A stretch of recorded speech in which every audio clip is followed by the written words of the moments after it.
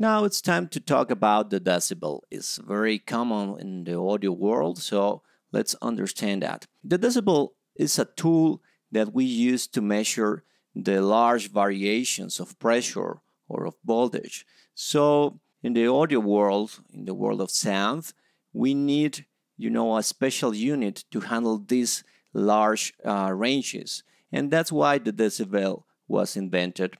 It's a logarithmic ratio of two quantities.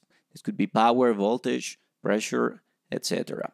So, in general, we can say that the dB or decibel indicates the gain of a stage, the gain of an amplifier or maybe a processor, and so it's measured in dBs.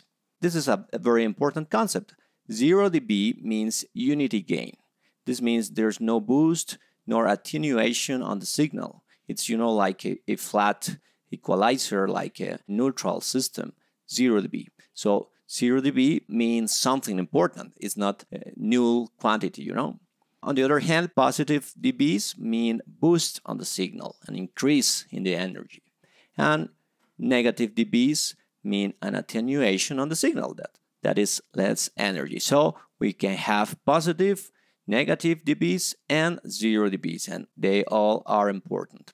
So what's the practical meaning of a dB measured? In this case, here we have these faders from a mixing console, a mixing board, and this fader is around 0 dB. So it means it won't change the gain of that channel, unity gain. This fader has around 5 dB boost. So it means that there is an increment in the energy of that channel. This fader has a decrement, attenuation around 10 dB. It doesn't show a minus 10 dB, but it should be understood as a minus 10 dB in this case. And this is a special case. On the bottom of the fader, we can see a minus infinite dB.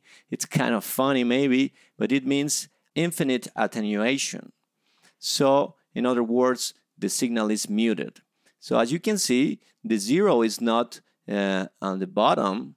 The 0 is near the top of the fader, and that's the place that we're going to set our fader. So in the audio world, 0 doesn't mean no sound. 0 means, unity gain. And if you want no sound, then you should go for infinite attenuation. So it's a little technical, but it's very important. Now, let's try to understand a little bit more about the decibels. 3 dB is an important amount. 3 dB is twice the power, twice the energy in a signal, and it's barely noticeable. It's not a lot of change, It may sound a lot of change, twice the power. You may think it's twice the loudness, but that's not the case. For your ear, 3 dBs are barely heard, okay? Now, minus 3 dB would be half the power, but it's not half the loudness. We have to understand that our ear is not linear, so half the power is not half the loudness. It's a little strange at first to understand this. So if we want twice the loudness, then we need more dB. We need around 10 dB. 10 dB are heard as twice the loudness, and minus 10 dB would be around half the loudness. So if we remember our fader in the last image, 10 dB boosting would represent twice the loudness. And lastly, 60 dB, which sounds like not too much, well, it will be equals to multiply the power 1,000,000 times. 60 dB is a lot of energy. So we have to be aware of this because there are some consoles or some preamps, some equipment would have maybe 50 dB, 60 dB gain.